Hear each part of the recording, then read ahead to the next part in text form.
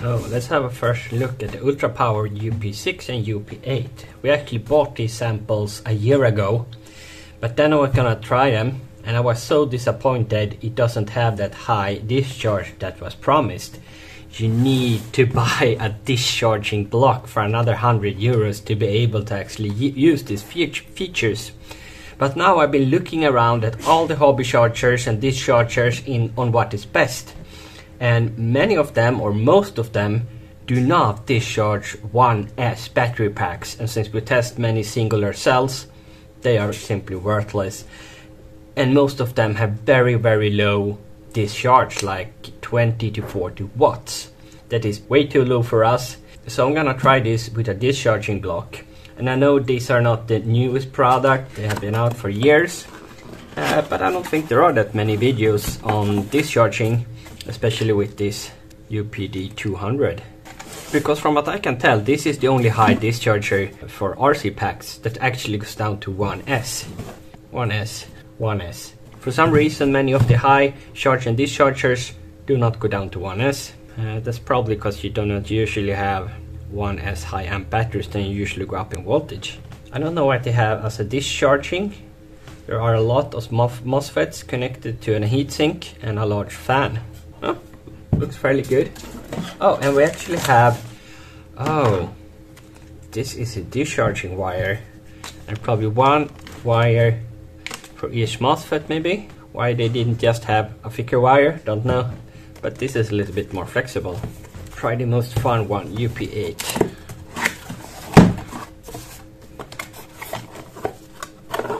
We actually got the wire. Nice. Oops.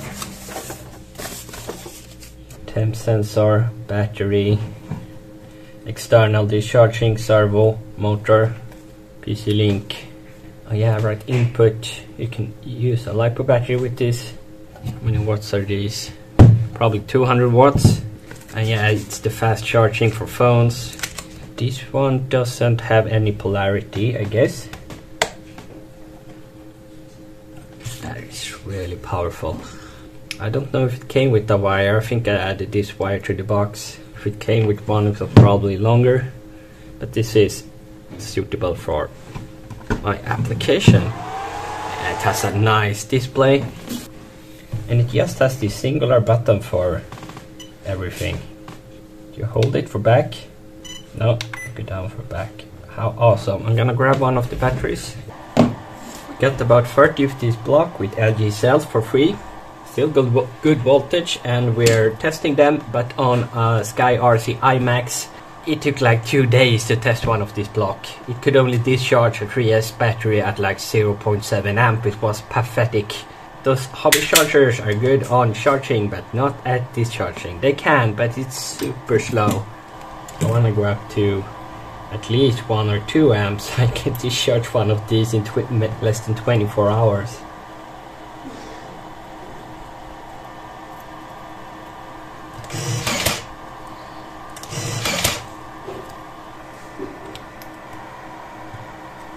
Did I enter that one wrong? Yeah, I think I did. Maybe it works that way, but let's enter it like that. And I can test 2 batteries at the same time. Amazing. It's LiPo 4S. Now it senses that automatically. Nice. 3 settings. Let's try charge first. Current 2 amps. Okay, start. Is the internal fan here. Nice.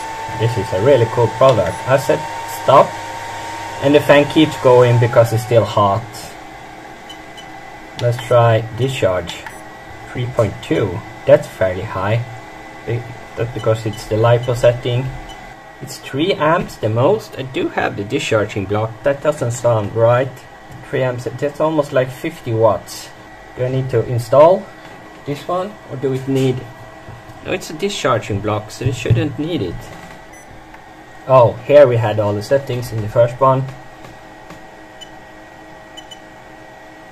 I think we need to turn on capacity cut. 50-50, nice. Time cut, temperature cut, backlight volume. Or does it only work? But this one has the input for this discharging block, so surely it must work. Maybe only the first channel has access to the discharging block. Come on, over 3, no? So I had a little look in the manual and something stood out. In this table you can select the current 1 to 16 amps, discharge current 1 to 3 amps, or external discharge 1 to 15 amps. There's actually an extra mode in the first lot when you have the discharger connected, external discharge. We will not run this at 15 amps, but at least like a half amp per cell, and it, come on, oh no, for some reason it jumps down to 0 if I do this too fast. Yeah, you have to stroke it the right way, then you can reach 15. How quick that was, how responsive. Really nice wheel. Let's just see 3.1, so it's actually using the discharger. I think we need to connect it to the right slot. This slot had that extra discharging option. No, just the first one. Let's try 3.3. Oh, it's another color. It's hard to tell, but it's more like a reddish orange color. Oh, it's counting the milliampere hours. What a nice charger. This one I'm gonna keep. Good stuff. Yeah, the fan is spinning here as well. And of course it's not hot that... does it say how many watts we are? No, I guess you have to calculate. But around 50 watts. Really cool chargers.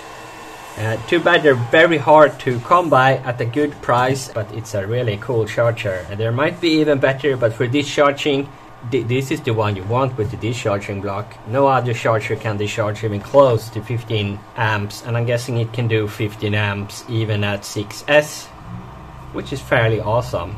And even 1S, I can test my large, like 100 ampere hours LiPo4 blocks at 15 amps. That's really good. It's really good. And I can connect it to a computer if I want a graph. Excellent little machine.